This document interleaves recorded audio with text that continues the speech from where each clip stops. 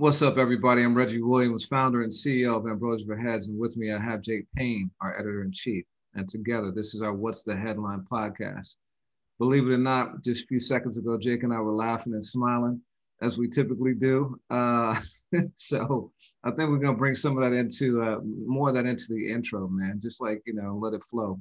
We always got jokes on one another. We might as well let everyone else in on what we do to each other behind the scenes. Pause. So Yeah. how you doing, man? Man, I'm doing okay. It's yeah, man. It's been a few weeks since we've gotten to talk about, the hip hop news and music, man. So I've actually been really looking forward to this. How about you? What a crazy lineup, man. We got Sky Zoo and then Evidence. It's been a great couple of weeks, man. I really enjoyed both those conversations. Yeah, and I mean, I've been telling people my album of the year so far, and Sky is right there too. I mean, if I have to pick, three albums of the year right now, like my rotation, it's J. Cole, it's Ev, and that third one, Sky is easily a contender for, and that could, he could very easily jump into pole position in time. So I'm really proud of those conversations.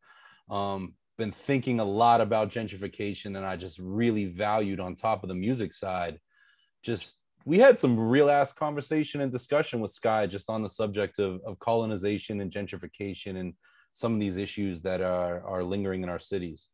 Yeah, man. All those made our top 10 of 2021 list so far. So I encourage everyone to check that out. I think it still holds up in my opinion. Yeah. I'm already starting to revisit my Makami assessment. I think Okay. he's 100% going to be on the top for 2021 for me. But on the gentrification point, I was in Bed-Stuy this weekend, yesterday, and it was amazing, man. There is no other place in the country that I've seen that is more diverse.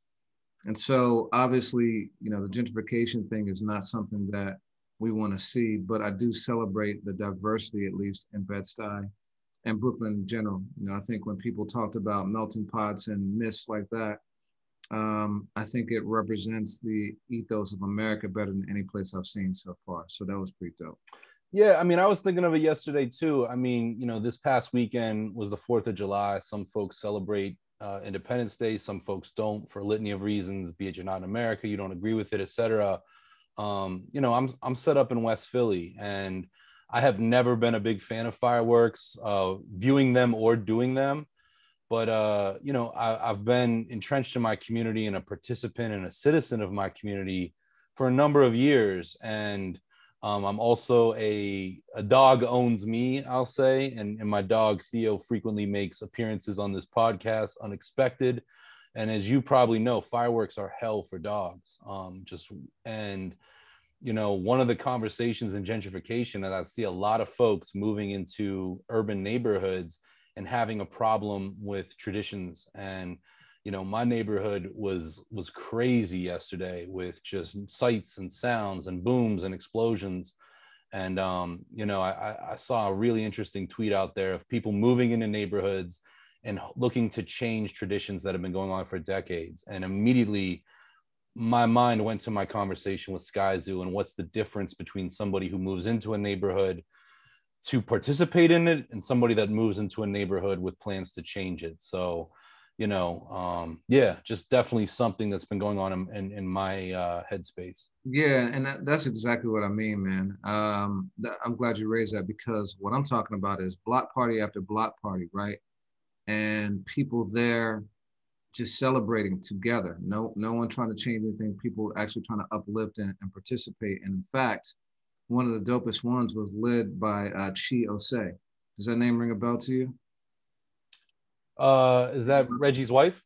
It's Reggie's son. Son. 22 years old, just got elected city councilman for Bed-Stuy.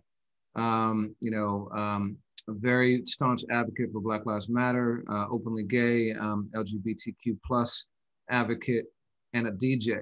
And so he's spinning outside of a record store.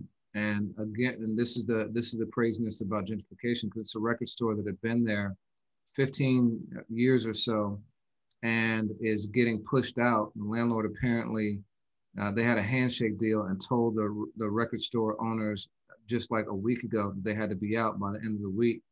And so they raised money on GoFundMe, supposedly raised $15,000 to throw a party, bought food for the neighborhood, had the DJ, and really, went out like on a high. And of course, it's going to be replaced by a wine bar. So that was like, yeah, man, I witnessed like the whole like complexity of Skyzoo's album, like just like, and to your point, there were fireworks everywhere. People were out peaceful, having a good time. Walked by one party, and there were not one but two, not two but three police cars, just like at the end of the block, just lights flashing. They were sitting there just like monitoring, but it's like, yo, do you really need three? Like, I mean, is really something gonna pop off with a police officer right there? But yeah, it's interesting, man. It's really interesting to see it like up close in person. Word, and rest in peace to Combat Jack, somebody I know you knew better than I did, but that we both knew. Yeah, Reggie was a good dude. I actually went up to Chi and let him know that I knew his dad, man. And you could see Reggie and Chi.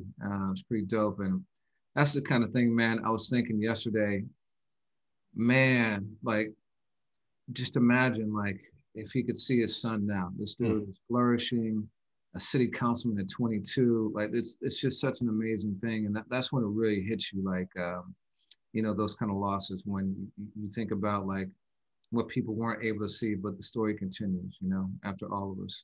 So I think I'm 19-year professional journalist, and one of my ultimate pet peeves in hip hop media and reporting is the false death. And this week, several publications, prominent publications, reported that Biz Markie had passed at the age of 57. And for the last year, Biz Markie's health has been in question. His family in July of 2020, right when COVID was I think very much around its peak, revealed that Biz had been in and out of the hospital since April of last year. He'd been battling type 2 diabetes, which, I hope I'm explaining this properly, but type 2 diabetes is the form that you are not born with, but that you get. And there's a number of factors that can cause it. And, Biz had been open about that throughout the last decade. He had revealed that his weight at one point had gotten close to 400 pounds. I think it was around 380. And he was able around 2013 to turn some of that around through exercise. Biz at that point, was over the age of 40, definitely in his middle age, and somebody who I feel like, has had kind of a public battle with his health. For anyone that's been following, and it's not necessarily our business, but, Biz, when he came into the game in the late 80s, was not, he had a very different physique than he had later in his career. And he was open about that. But to see, and it's weirdly for me, I went to bed only to wake up and look at my social media and see not only some people posting RIP, which really threw me off to wake up to in the morning, but then see a lot of prominent hip hop figures condemning the media, which I do feel as though you and I are part of. It was a really just kind of frustrating experience. Yeah, and it's something that you and I have dealt with in the past. The one that comes to mind for me is Lil Wayne. And you remember like 4 or 5 years ago, there were reports of Lil Wayne having a seizure. I think it was on a plane, and that, he was in critical condition and people didn't think he was going to make it. That ended up not, he did have seizures, but he was fine ultimately. You and I have had to deal with that with Nipsey. I remember vividly, I was watching the NCAA game with Duke, and you hit me up and saying Nipsey had been shot and it didn't look good, but we didn't want to be too aggressive in like speculating. But then a few minutes later, unfortunately, he succumbed to those injuries. This is something that we as journalists have to deal with quite a bit, and there's a balance between being first and being right. And that's something that Big Daddy Kane spoke about on Instagram very, very powerfully, I thought, straight to the point. We've always, I believe, erred on the side of being right. and being cautious and being conservative about things. And I think I give you a lot of credit on that. And it's not just for this kind of stuff. It's for anything that might come from a source that's a little bit suspect. There's a lot of like shenanigans going on about that Wu-Tang album again, that went to Martin Shkreli about it being, changing hands and all sorts of stuff like that. And you have been one to not really fall for the okie doke. So I celebrate you and really, I think, helping keep us more pristine about that. But we also do have had to take precautions at times. Like, I think that, what a lot of people might not realize, and this isn't just for internet publications, this has been tried and true for television, worked in TV for a long time, for newspapers, that most entities that are news outlets have prepackaged kind of obituaries for, hundreds and hundreds of people, so that if and when it happens, and unfortunately it is inevitable that people will die either of natural causes or unnatural ones at some point, that they can be, quick to publish that or put that out there. But what's your thought on that? Do you think it's macabre? Do you think it's just practical? What do you think? Yeah, I mean, I do think it's practical at a time, and I don't like writing them. And this is an area that I struggle with the rap media a lot. One thing I can say is that neither you nor I await death, and that shouldn't even have to be said. But I think there are a lot of people that see the upside of being first and the windfall of traffic that comes with that. And they don't care. I mean, it's 2005 and the internet and the social media around it was a very different place. But Eric B of Eric B and Rakim was reported dead, and a lot of publications, including, I believe, the one I worked for at the time, had to come back and retract that. And there was this time when people, like, the hoax was a big thing, and forums would report somebody dead, and people were not checking their sources. And for me, one of the reasons I rush when I hear somebody has passed, and I believe this is true of you too, Reggie, is we have an opportunity to be the newspaper of record. And one of the things that frustrates me, and I thought of this a lot with Biz, is Biz Markie was so much more than just a friend. I think for a lot of hip hop heads, that moment isn't even the moment. And, when, I look at this year, when Black Rob or Chimodu or Prince Markie D or Gift of Gab, who we were going to talk about in a second, pass, I often find that those people that are first have the story that everyone kind of copies and aggregates. And for me, one of the things that's really upset me as a fan and as a member of this culture is when those are just snapshots, or they're erroneous, when people say they grew up in one place and they didn't, or they were part of this movement and maybe they weren't. And it's just really, really upsetting, because there are folks, and you and I are two of them, that live this culture every single day. And when I saw Big Daddy Kane and Pete Rock and, other folks really upset about this, I hope that it's a wake-up call, because there's a bigger argument there that could be made of, like, what are we really doing to train our journalists? How are we compensating them? What is the system of checks and balances to get a story published?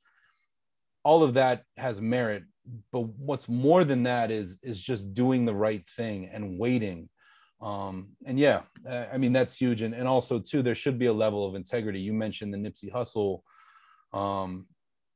incident and his passing. And there were people out there that were eager to include, I mean, truly respected publications were eager to include footage of his body on the pavement. And you and I have put so much care into this culture, even down to the images that we use and the semantics that go into a headline of every possible way that something can be construed.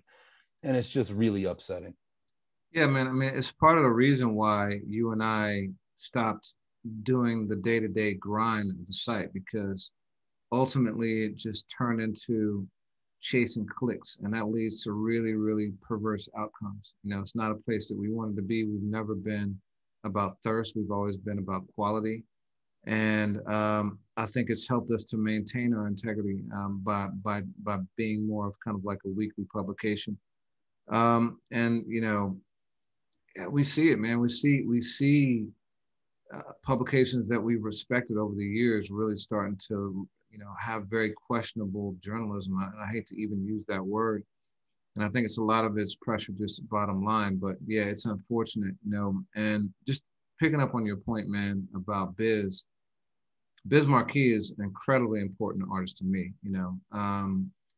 Kane was one of my favorite rappers. He was probably my third favorite rapper. Like my first favorite rapper was Melly Mel, and then it was LL, and then it was Kane, then it was Cube, and like it goes on and on. But Biz was always right up there, man. Going off in '87 when that dropped, that was a game changer for me. Nobody beats the Biz, and picking boogers and vapors, and he's just got so many joints. I sent you a song of the day or a couple days ago, Young Girl Blues. People don't even probably remember that joint, like off his other, second or third album. But he is, to me, and Just a Friend, I it was probably one of my least favorite Biz tracks, Yeah. because it was kind of the pop joint. And I don't knock it because it got him paid and really made him big. And it was classic Biz, always like goofing off and making people feel good. One of the things we had with AFH TV was a clip from Ralph McDaniels with Biz doing a freestyle from the toilet. That's how he has been. And so I don't want, all this to lose sight of just the great artist that is suffering right now, and whose health is in a really bad place. We talk a lot about celebrating people while they're here, giving them the flowers while they're here. So, I'm grateful to be able to give Biz some flowers now, Yeah, and just to echo that, I mean, I've done a lot of thinking and appreciation of Biz, even though I'm so happy to say that he is still with us. Biz, as far as I can tell, is the only member of the Juice Crew to go platinum, and I know it's Just a Friend, but still, that's an important thing. When I look and I say that Cool G Rap deserves so many more flowers than the charts or the RIAA can ever give. And it's true of Kane, and it's true of Master Ace, and certainly true of Marley Marl, who I consider to be in the Mount Rushmore of hip hop production all day long. And yeah, and Biz, you and I talked about this with De La. It's an interesting thing. People associate Biz too with a landmark sample case with Gilbert O'Sullivan and Alone Again, which was kind of a throwaway joint on Biz's third album, I Need a Haircut. But Biz made really important music that wasn't always a single either. Like I almost texted it to you this week, but he has a joint called My Man Rich, which is very whimsical, and he's just dedicating a song to his friend over a Crusader sample. And I appreciated Biz. I loved his accessibility, and I'm 37. So one of the things for me is I remember seeing Biz Markie on In Living Color in like 93 and 94 as a featured guest. He wasn't on every episode, but he would appear alongside Jamie Foxx on The Dozens and different things like that. And I knew of his rap career because I would see his music, at the music pawn shops, because by that point, rap's guard had changed. And I just think that he's phenomenally talented, and he's a great example of a beatboxer, an MC, a DJ, and a great producer. Somebody I talked to today is Kid Capri, and people forget Biz produced a lot of Kid Capri's first album, produced a lot for Granddaddy IU, produced a lot of, he supplied a lot of the samples that Marley used for Kane. Biz is an undersung hero of hip hop. And one of my favorite hip hop moments was being, 15 years old and watching him DJ live for the first time to kick off the Spit Kicker tour in 2000, which you and I just talked about in our year 2000 episode. And we need more of that. We need more of celebrating our heroes and certainly not preemptively reporting their passings.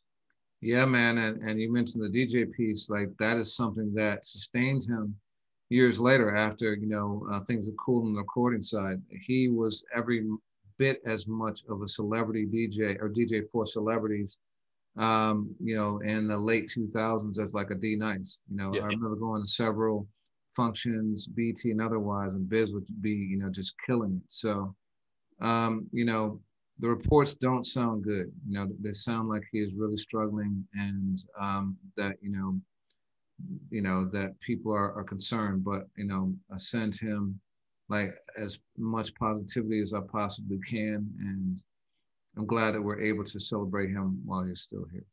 Amen. Me too. And if I may, I feel that this is an appropriate place. I just want to take a moment to acknowledge the life of Gift of Gab, who I just mentioned. I often feel that the underground hip hop boom of the mid 90s into the early 2000s kind of skips over some stuff. I think we talk a lot about Ruckus and Def Jux and Madlib, and to some extent I feel that there's groups like the Living Legends and Freestyle Fellowship and Blue in Exile or Little Brother or Sky Zoo. Like there's folks that often don't, Kids in the Hall, that don't get the conversation they should. And Blackalicious is one of those groups. And I mean, these guys were making music in the early 90s, and Gift of Gab, was not only one half of Blackalicious with Chief XL, but that crew was part of a bigger crew. When we talk about Native Tongues, the Soul Sides Quantum Projects crew. And these guys were from Northern California, Northern Central California. Sacramento is what Blackalicious represented, even though Gab had history in LA. And I just, for me, I remember being a teenager and hearing Swan Lake, which is a phenomenal exercise and just relatability. And you had an MC with a incredible voice, this ability to rap about things that no matter who you are, you're going through, and then flip the switch. And, Alphabet Aerobics is probably the song that many people know most from the group, because he does alliteration going through the whole alphabet.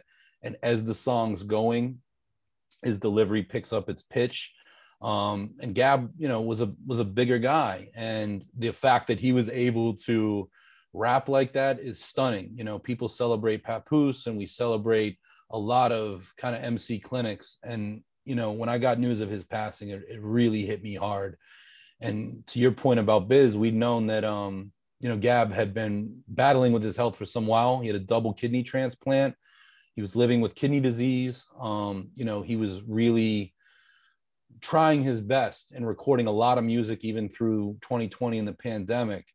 But that one hit me hard. And again, when it came time to write an obituary, I stopped what I was doing and really went all hands on deck with it, not to compete, but to make sure that when this community of hip hop and rap music takes a moment to honor one of its fallen, that we get the whole story right. And I'm a 20 plus year fan, 25-year fan. There were things that I've been reading about in the aftermath of that I didn't know. And it's just 2021 continues to just be a year unlike any other for, hip hop and our heroes. Yeah, man, you put together an amazing send-off for him. I read that piece like a fan, and just like was one, just like incredibly well informed, but also just proud to have a partner like you, like holding it down for our publication. I think that you showcase us in such a great light with that kind of thing.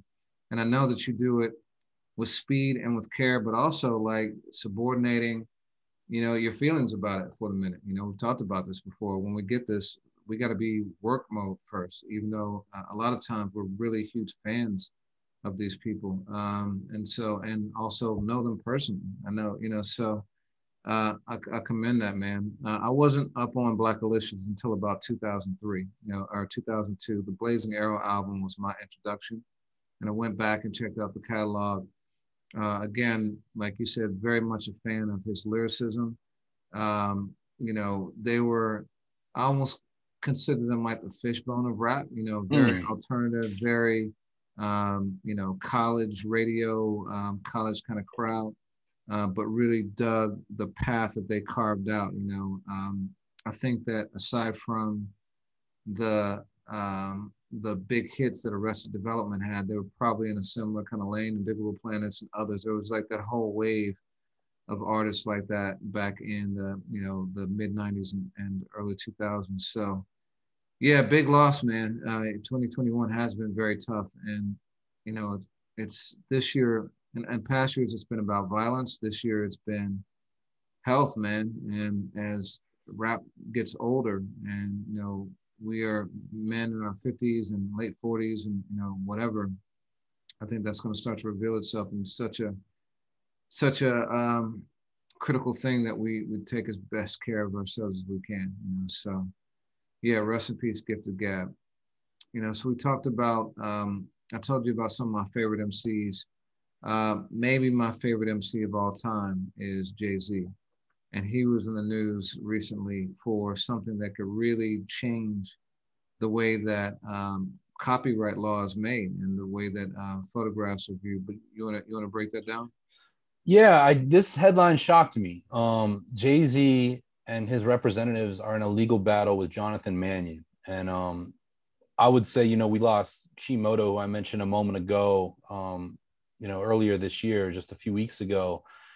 Jonathan Mannion is like Chi in terms of one of the predominant hip hop photographers. We also lost Ricky Powell earlier this year, and Ricky in another decade, was very active in the 80s and the early 90s.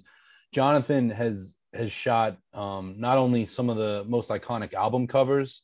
He did the DMX Exodus album that we've spent a lot of time talking about this year, as well as most of X's iconic album covers, certainly Flesh of My Flesh, covered in the blood, and was somebody that Def Jam was using a lot, and also shot a lot of covers for The Source, Blaze, Double XL, presumably Rap Pages, New York-based photographer. And Jay-Z and his representatives sued Jonathan for selling images of Jay-Z, archival images that he's been selling on his website. And like you said, it really could be a landmark moment surrounding copyright and the relationship artists have with those who take their photo. Yeah, so the way it works is that right now the photographer is the one who owns the copyright for a photo, and there's nuances, right? It's got to be, with consent, like and things like that. But the photographer is the person who owns that copyright, and often with magazines, magazines will pay the photographer for the rights to the photo. They may secure them exclusively, but the photographer still owns them and often will sell them for commercial purposes. So in this case, Jay-Z says that they paid, presumably Rockefeller paid Jonathan Mannion handsomely for his photos. It was a reasonable doubt photos. I believe so. Yeah, for those photos. And, he learned that Jonathan Mannion had been selling photos on his website, which is common practice. I've actually started collecting hip hop photography over the last couple of years. Really enjoy looking at the websites and going to art galleries and figuring out what the pricing is and stuff like that.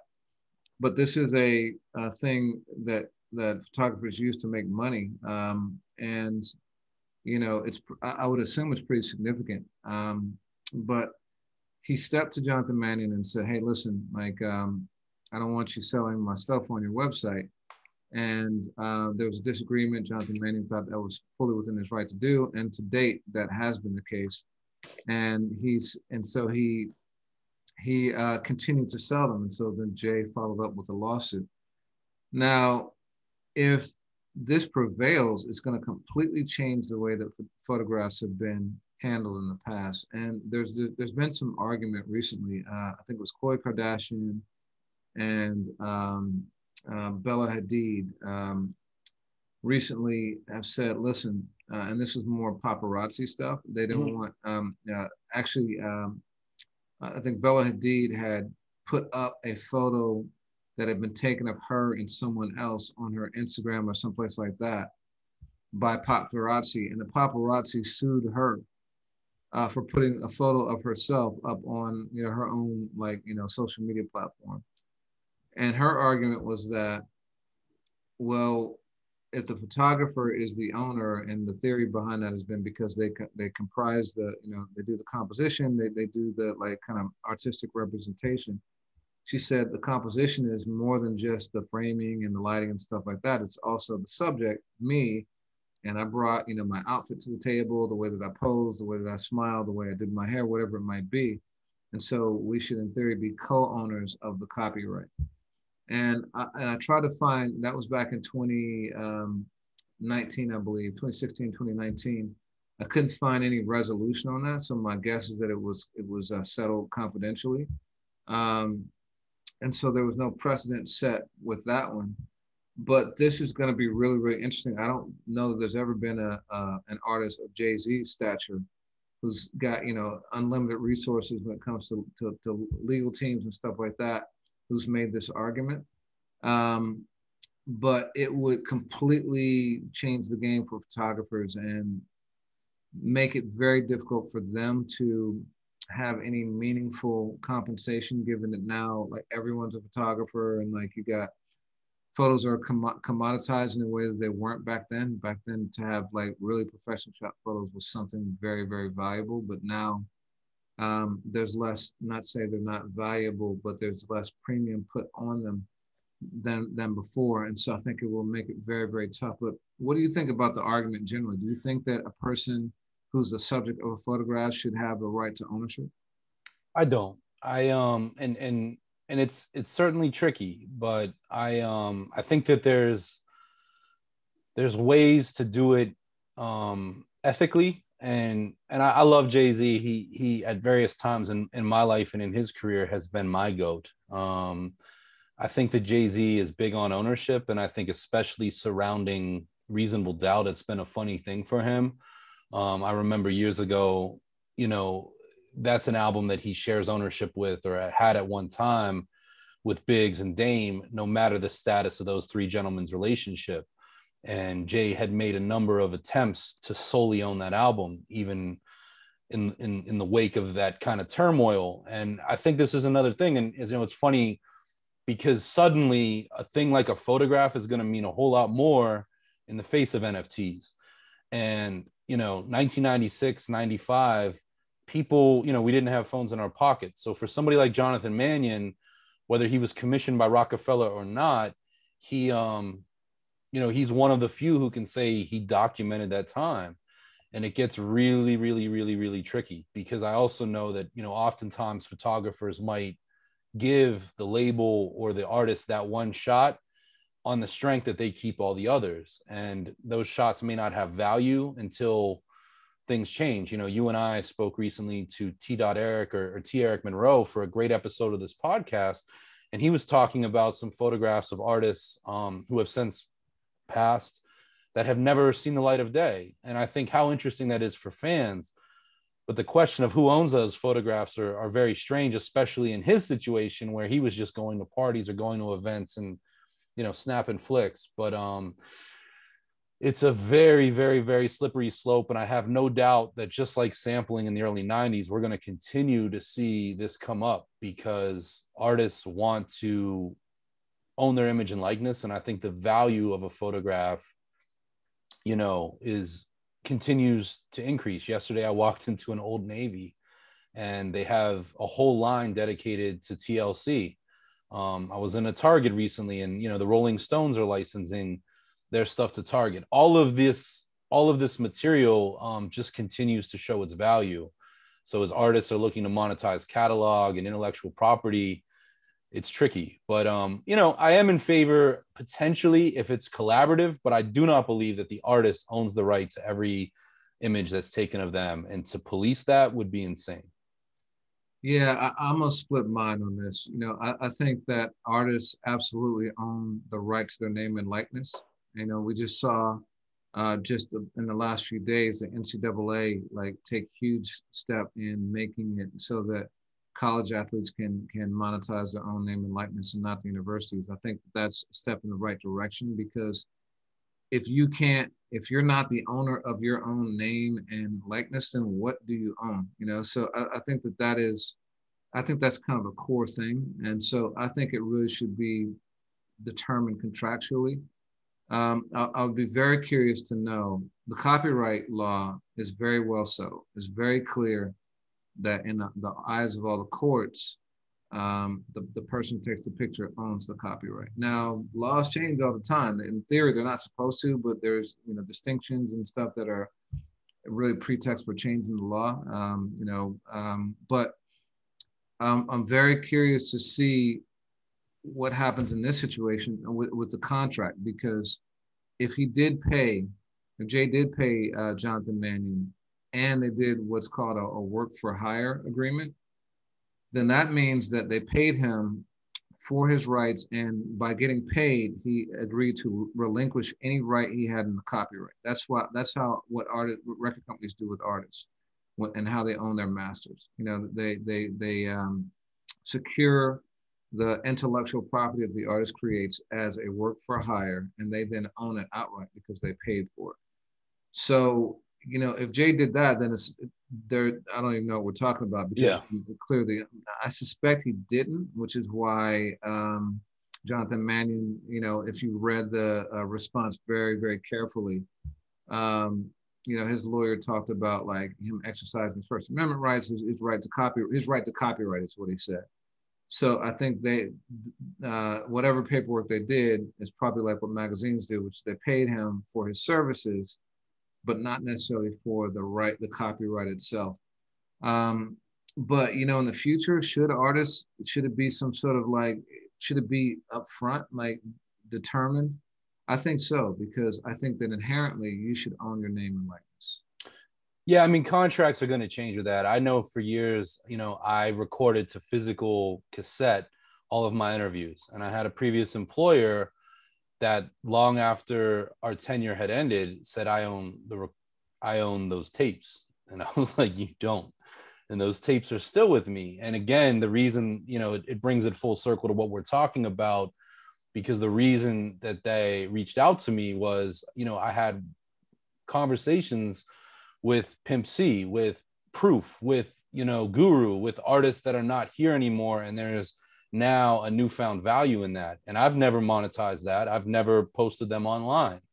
But that was never in the contract. And I know other writers that have altered the contracts with magazines and said, I won't write for you unless I retain this, this, and this. And I think it's really interesting. And Jonathan Mannion is an OG. Jay-Z is an OG. And I'm curious, like your point about the Jenner, Bella Hadid thing, how this one ends, if we will ever get a public, answer on it. Yeah, man.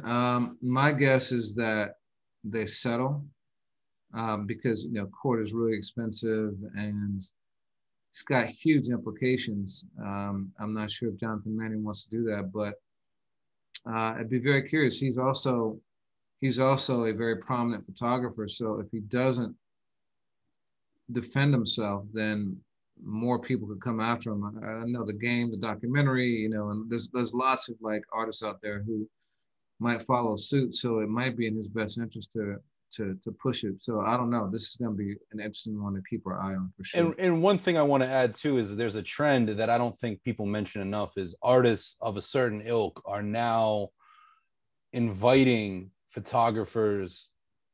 They're granting access that's unheard of at a time when access is everything. And I feel like there are contracts behind the scenes of, if I'm Jay-Z and Beyonce, if I'm Tyler, the Creator, if I'm Lil Wayne, if I'm even Griselda has like an in-house photographer that controls their public image. And on one hand, they might say, hey, go make money. If XXL magazine needs a photo of Tyler, they're going to come to you and I want you to get paid for it.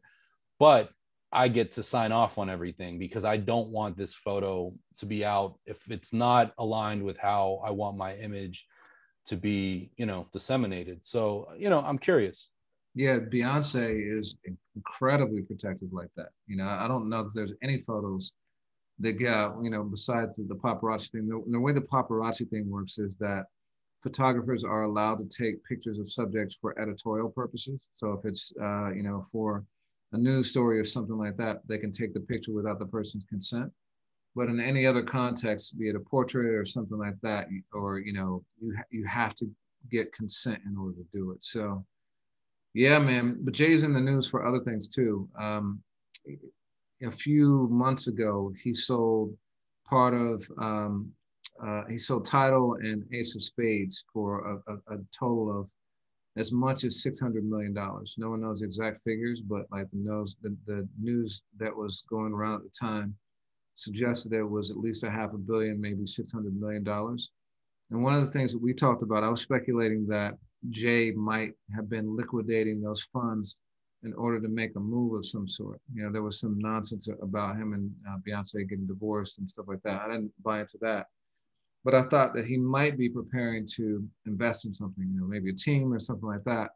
But just this week, news broke that Roc Nation participated in a transaction with Blackstone, which is an investment firm that buys companies and makes like significant investments in buying a company called Certified Collectibles Group.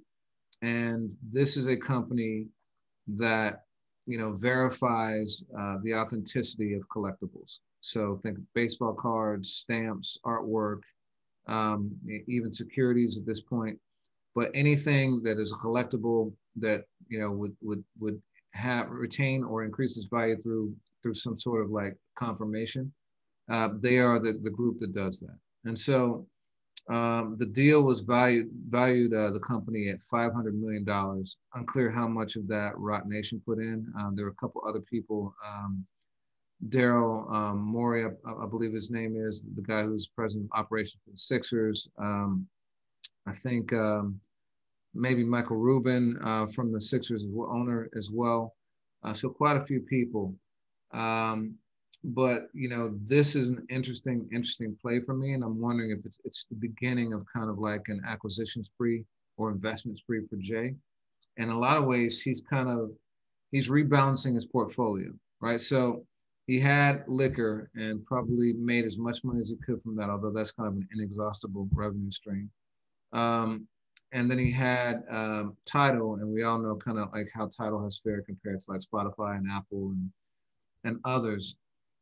If you think about growth sectors, these collectibles, going back to the NFT conversation, so it's mostly been about physical goods to date, but I think that the digital collectibles world is about to explode. And if you think about NBA Top Shots, where you can own like a play or a dunk or whatever it might be, and like, you know, the artwork like Beeples, which sold for $60 million and all these things, there needs to be some sort of like verification of the authenticity of these things. And now the NFT itself is that, you know, because NFT is not counterfeitable, you know, it can't be transferred without the ownership. So I'm not sure exactly how the two would intertwine, but my guess is that somehow they're going into the collectibles digital market. And so like Top Shots is not true NFTs because it's not tethered to the blockchain. They're just digital assets. And so if they're going to start to verify things like that, Jay could have just like invested in another company that's going to be a multi-billion-dollar company, and like, you know, I triple my, put me anywhere on God's green earth, I triple my worth. Like, Word. Yeah. So he might be about to triple up again, you know? I wholeheartily agree. And, you know, I'll use a song of Jay I don't like as much, but Picasso, baby. I mean, Jay, you know, owns Basquiat's. He has been an avid art collector, talked about it more and more in his lyrics over the last, you know, 10 years. And I believe that the same way that, you know, in art or, you know, in classic cars or in autographs, sports memorabilia, you're going to need verification. And I think we are living in a time where people are hung up on the experiences, and that can be in the physical world and that can be in the virtual world. So I think we're going to see more of it. I'm blown away. You know, we see this amongst our heroes and the people we cover. You know, Questlove on Questlove Supremacist talked about trading reels. You know, like it's not about records anymore. It's about the actual multi-track sessions. And artists are trading those with each other the same way that athletes, you know, are trading game-worn jerseys, you know, and you see that after the Super Bowl or after, you know, playoff NBA games, you know, guys trading up. You know, Eminem has supposedly one of the greatest collections of hip hop t-shirts, you know, a vintage thing. So I think we're only going to see more of it.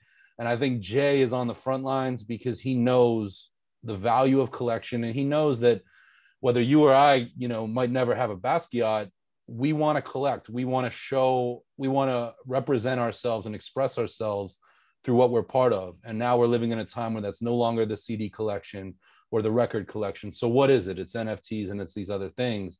And of course, there's a huge business in legitimizing, you know, our portfolios. Yeah, and like I said, for me, it's the hip hop photos. I mean, just to bring it back, like I think I still like the tangible things. You know, it's cool to have like something digital, but like, you know, I'm not gonna walk around showing stuff on my phone. So, you know, I think that the artwork is something I can look at and, you know, really helps me express myself when people come in the house and stuff like that. But yeah, it's no denying that digital is going to be huge. You see it on stuff like Fortnite and, you know, other things where these, you know, so-called metaverses are happening, and you know people want as much digital clout as they have physical clout. And so yeah, I can see this company being gigantic. So very interesting, man. Like Hope is always a few steps ahead. Big facts, man. So you know, other things in the news, real quick bite, but your man Logic, I feel like you owe me a drink, or you know, maybe Ace of Spades or something, man. He you know, his retirement you know, lasted about as long as I thought it would, and he trolled the public with some new songs announcing that he's back and that his retirement was not to be. And as we talk about just the integrity that I think the media needs to have, I'm going to come in bold and real and say, you know, I am so flipping sick of artists announcing retirements. I think we were doing it in the 90s when Too Short and Scarface were announcing their retirements, Master P and Coming Back. It was corny when The Game and Lupe Fiasco did it, both of whom continue to make music. And I don't know why anyone is surprised that Logic is back. Yeah, I don't know why artists feel the need to even say this. Like, if anything, say you're gonna take a break, but why not just take a break?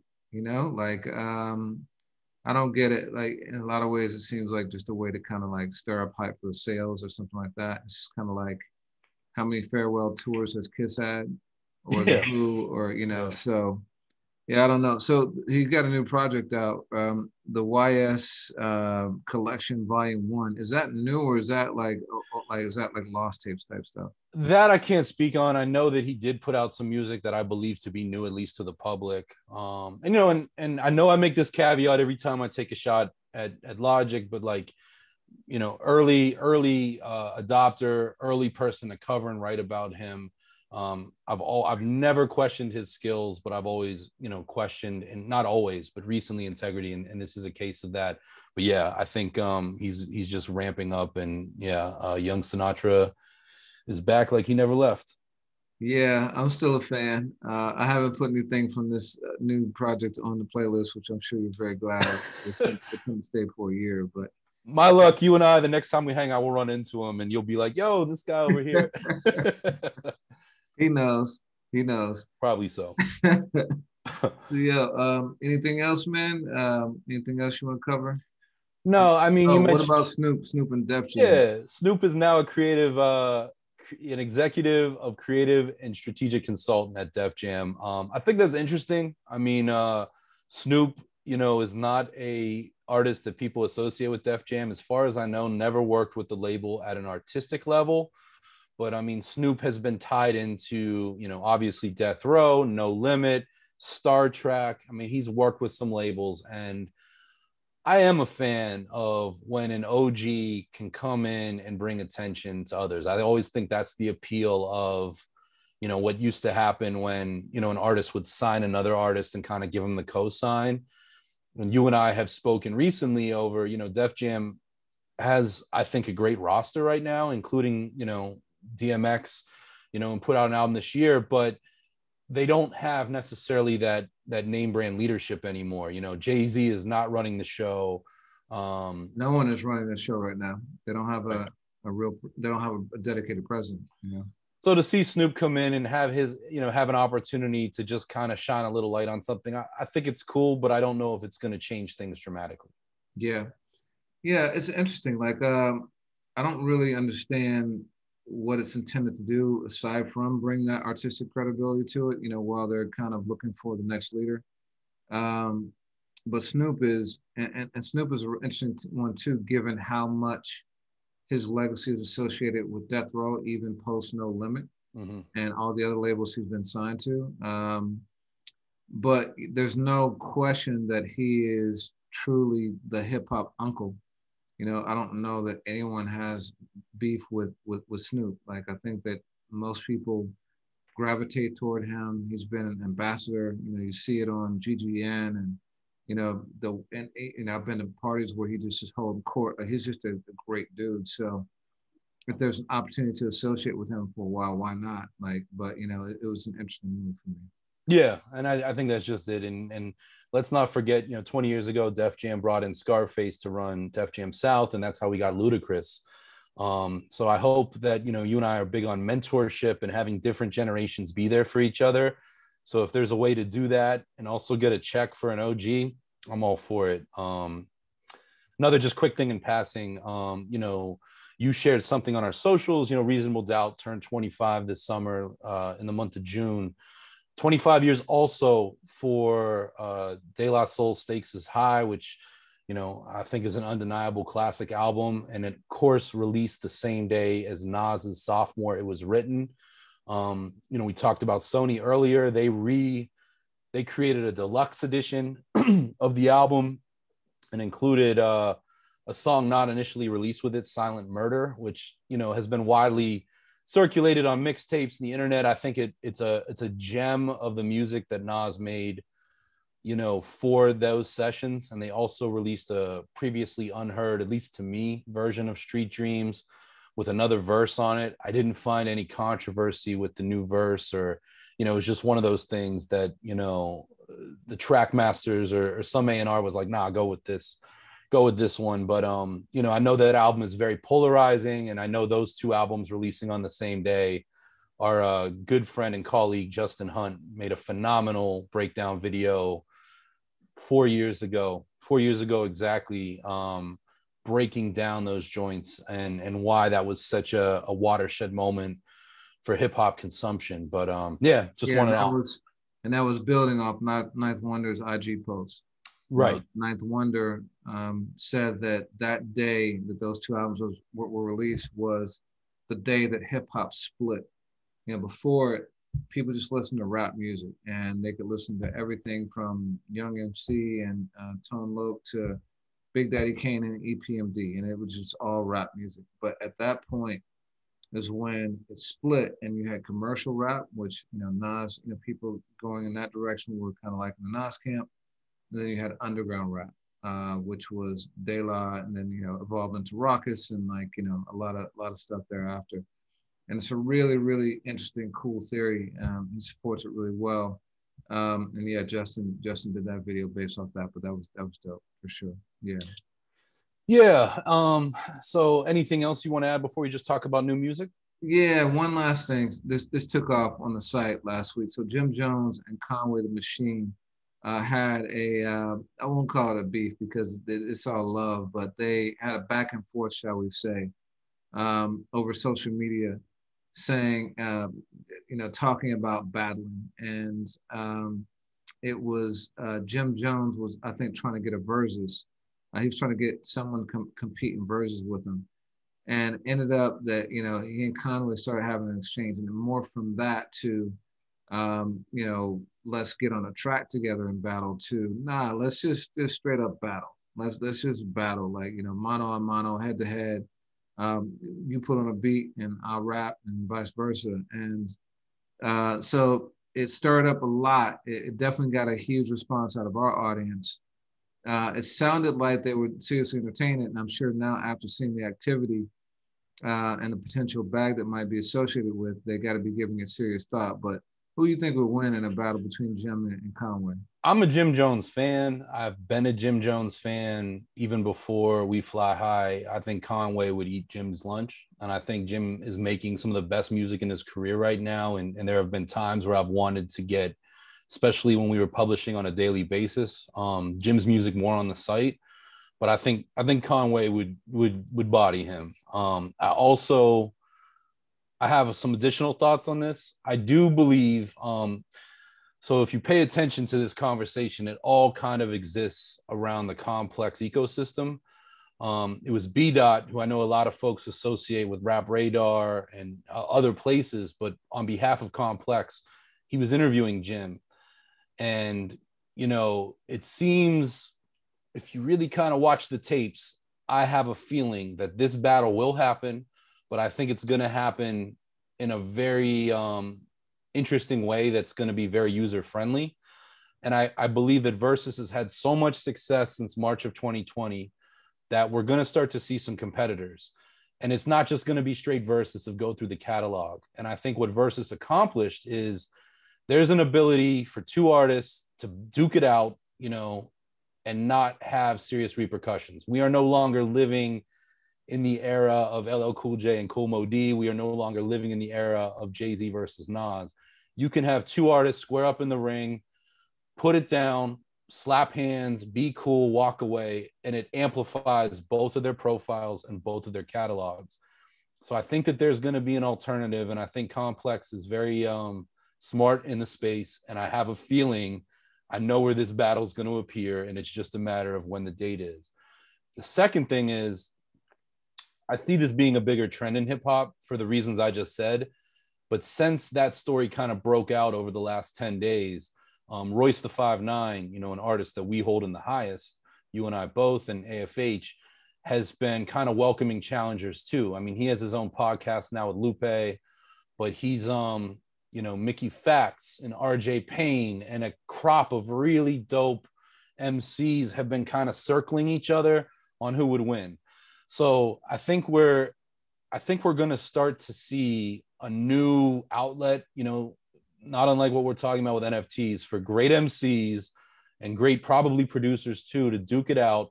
And it's outside of Versus. And I think that Versus, you know, Swizz and Tim, you know, selling Versus and sharing it, you know, with all of the contenders, I think it gave way to like, okay, what's the next thing going to be? I mean, that's just always been innovation, and that's kind of also the hip hop way. And, you know, I liken it to that in battle rap, you know, and the URL and you know, what Smack and E. Beasley and, you know, all these people had done through the 2000s. I think we're headed somewhere really interesting than this. And I know to some people, Jim and Conway might not make sense on paper, but both of these guys bring a really cool Venn diagram of hip hop listeners with quite a bit of overlap to the table. And I think it'll be a moment that is talked about with some domino rally effect. That's an interesting theory, man. I think you might be onto something. I hope it's good. You know, most of these copycats just are not good. They're just money grabs, and you can see it. But you know, I would be right there for real battles, like, you know, like top tier MCs. I think that would be dope. Like, you know, the battle rap thing has been around for a long time. Smack URL has been like kind of the king of that. I did a deal with them when I was at BET to like rebrand Freestyle Friday into Ultimate Freestyle Friday and have a real love for that. Actually, met Kevin Durant one time. I was on stage for one of the events, and the battle was about to happen. And I was like, "Yo, Kev, what's going on, man?" And you know, talking, chit chatting, and then the battle started, and I was standing right in front of him. And I looked back, and I was like, "Yo, can you see?" He laughed. He laughed. And then like the action shifted, and the crowd kind of shifted a little bit, and he was right in front of me, and he never looked back and asked me anything. So, but yeah, man, the battle rap thing with superstars like that, you know, I know Joe Budden and who was it, Hollow the Don, Yeah, did their thing back in the day. Keith Murray, Cannabis, like Yeah. Cassidy. We've watched a lot of guys step into that league for new awareness, and also let's not forget. I mean, Versus has this ability to switch between genre, different fan bases and personas within hip hop. But the most recent battle, unless I'm mistaken, was Bow Wow versus Soulja Boy. So for quote unquote real hip hop to use these moments to be like, nah, we're gonna do this our way, it just makes sense. Yeah. And speaking of Complex, so they were acquired, since we last had one of these too, by BuzzFeed for $300 million from Hearst Verizon. They had already been acquired once. I think it was like maybe $50 million more than what Verizon Hearst paid for it. So not a huge uptick, and especially given the amount of money they probably put into it. I'm not sure they made any money off at all from it. But it's interesting. This is part of a SPAC, a special purpose acquisition company, and we had talked about that a couple of weeks ago. And that's how the company that Faith Newman is the creative executive for bought the Tommy Boy catalog. So I'm not sure. Supposedly, the editorials are going to remain separate. There'll probably be some consolidation of like the back end functions and stuff like that. But it'll be interesting to see how Complex and BuzzFeed work together as an entity. Yeah, agreed. That'll be very interesting. Yeah. So in terms of new music, the Roots re-release "Do You Want More?" That's one of my favorite, if not my favorite, Roots album. It's probably between that and why am I flipping? Act Two, Hip Hop. What's Things Fall Apart. Yeah, Things Fall Apart. Those two. Probably Do You Want More? Ton of remixes on it, but the standout cut is a track, and it's every MC. Black Thought raps like Cool G Rap and Ice Cube and like Pete Rock, Chuck D. Really, and it's spot on. I mean, spot on, like scary good sometimes. And that one went wild for us. You want to talk about Tyler, the Creator? Yeah, and that joint's on our playlist. Tyler, the Creator, put out a joint called "Call Me If You Get Lost." I thought he had a phenomenal BET Awards performance, you know, and of Lumberjack. This album's interesting. You know, Tyler, the last two projects, I feel like in a lot of ways has gotten further away from rap and hip hop. This one really brought him back in a big way. And I think Tyler is so stylized. I've never seen an artist, you know, Drake made a playlist with More Life. Tyler made a Gangsta Grills mixtape with Call Me If You Get Lost, down to having DJ Drama talk all over it. I think like for any rap fans of the mid to late 2000s, this is just pure nostalgia, but also it's not like Tyler's going completely retro. I do believe that he is deeply influenced by Griselda on this one. You know, Tyler has been a guest on Westside Gunn's recent projects, but he seems to have found a battery in his back for kind of rapping like Gunn, in my opinion. And I want to give a shout out to my former colleague and dear friend, Andres Tardio, who's at Genius. We were talking about it, and he really made that point. You can just kind of hear it. And at times, you know, much like Gunn, Tyler can be incredibly insightful, but he can also be very whimsical and not get too bogged down with making every line, you know, a dart. But I thought that this project, you know, his subject matter is still, you know, very on his own. This album deals a lot with race and Black identity, as well as, again, Tyler talking a lot about interpersonal relationships and some, you know, admissions, you know, surrounding his sexuality, which, you know, he's addressed on recent albums in the past. I think it's a very, very good project. I saw some folks, you know, immediately kind of plant the flag that this is the new best of 2021. With respect to J. Cole and Evidence, I don't think so, but I continue to listen to this album a lot. I played it yesterday on a road trip. And he's got a host of guests on there as well, from Lil Wayne to Jay Versace, which, again, you know, to my Griselda point, Jay Versace produced Boldy James's Versace tape, which released on Griselda. And Tyler's doing some really interesting things, giving executive producer credits to songs, not just the album. And he gave Jay a joint on Safari. But, you know, that's kind of a roundabout. What was any takeaways from you on the project? That's really interesting. I got to listen to it more. I liked it. I think I said before I didn't like it as much as the album 2 albums ago, Flower Boy. Yeah. That album I loved. And interestingly, that one, it wasn't like the last one, and which I think you even didn't want to classify as like a hip hop record. The last one, you saw it as more almost like R&B or yeah, like, and even Tyler said that after getting the Grammy Award, yeah, and really kind of pointed to the race element when he received that, of like, come on, this is really like, I don't, yeah. But anyway, continue. Yeah, so but I gotta listen to it more. I like the DJ drama part. I had not made the connection with West Side Gun, so I'm gonna listen to it with that lens. But I love Tyler, man. Always really pushing the envelope. His BET Awards performance was amazing. One of the highlights, that and Queen Latifah tribute for me. You know, he's great. I think he's been around now for more than 10 years and still incredibly relevant and just continuing on the ascent. So this is an album I will listen to several times. I always give him that respect as an artist. He's kind of artist who opens up and you appreciate more later. So definitely want to check that out. Only other thing that released note for me was Evidence. And we got a whole interview dedicated to Evidence from last week. And we talked extensively about this album. You and I have been living with it for several weeks now in our top 10 of 21 video. But man, that album is still phenomenal. Super heavy rotation for me. I know it is for you. Definitely contender for album of the year for me. I can't say enough about Evidence, that the music is phenomenal. His, half bars are just like so insightful. The dude is incredible. And so I urge anyone who has not picked up that album, if you are a fan of hip hop, especially the kind of hip hop that we cover, you will not be disappointed.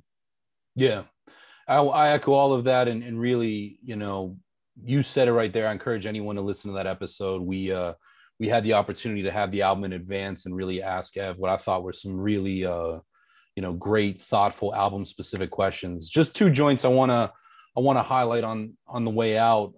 Master Ace, we talked about Biz and Juice Crew earlier. Ace is another artist. We've said it here before. I've said it. You've said it. Continues to get better with time. His Brooklyn story a few years ago with Marco Polo is just a great example, like Evidence, like Black Thought solo work, of watching, a 30-year artist continue to evolve. He put out a joint called Home in America, which, when I spoke of the fourth and not everyone's celebrating, it's a great record that captures the nuance of, identity in the current state. And, I say this as a white guy, but he speaks a lot of Black history and just how he looks at his country and patriotism right now. It's a collaboration with the Analog Players Society, but Ace is very much, spearheading the song. It's a jazz collaboration with rapping, and it's from Rope-A-Dope Records, which is a great label with some roots here in Philly and has worked with Questlove and DJ Logic and a host of other people over the years. I also want to give a shout out to DJ K Slay. And K Slay, churns out music. He has for the last 15 years. And he always does these projects. And I think in the past, there have been times where you've been more enthused by them than I am, where he gets like 5 or 10 or 15 or 20 MCs and makes these super sprawling posse cuts. But on his new album, he has a joint called Rolling 110 Deep. And it's more than just an attention grab. And I say this after a podcast where we've spoken about, some trolls and attention grabs, but he's got, it's funny because I can't even tell you, but like dozens upon dozens of respected MCs doing 8-bar verses. There's a video that reminds me a lot of Sway and King Tex, the anthem, where they go from artist to artist. And, just as we talk about hip hop, it's a great display of unity, and it's like 16 minutes long, but I encourage anyone that just loves collaboration and wants to hear from some MCs that they haven't heard in a while. It's got The Lox, MOP, Bumpy Knuckles, Ghostface, Raekwon, Crooked Eye, Ice-T. I can go on and on. But it's just a really cool song. And at a time when we talk about controversies and disappointments and all of that, I like this one a lot. And shout out to K Slay. The artwork on his new album is one of those like Martha Cooper era, photographs that remind you that K Slay was a graffiti writer first. And just a real cool piece of culture. Yeah, he was in Star Wars, right? Yeah, man. Yeah. So he did something. He's been, like you said, been doing this, and he's been upping the ante every release in terms of MCs and length. I think last year it was like up to 10 minutes, 12 minutes, and now you're saying 16. So I'm curious, man. Like, I wonder how far it's gonna go, you know, in terms of length. But yeah, I'll check this out. Yeah, it reminded me of those old Tony Touch tapes where he would Yeah, just have like the 50 MCs, man. So yeah. yeah, man, what's your song of the week? So my song of the week is by Horseman, who put out an album a few weeks ago, and the song is called "This Shit Right Here." The album is called "The Last Ride." Um, the song is called "This Shit Right Here," and I think it's dope. I think it's a phenomenal beat for the four of them. I think Cannabis Corrupt, Killer Priest, and Rascal sound amazing. You know, I think Raz sounds as good as he sounded, you know, on any of his albums in a while. Just always bringing like thought-provoking stuff to the table. And so, yeah, that was it for me. How about you? Yeah, man, it's great to see those guys come together 20 years after that an album was kind of teased. For me, rest in peace, Gift of Gab, Swan Lake, which you know, phenomenal song from their Melodica EP. And if no one's heard that, it is on the DSPs. I encourage anyone to listen to that song. It's not alphabet aerobics, but it shows the heart, soul, and substance of a great MC who's no longer with us. Word. Dope. All right, man. Always a pleasure. Likewise, man, until we do it again. Word.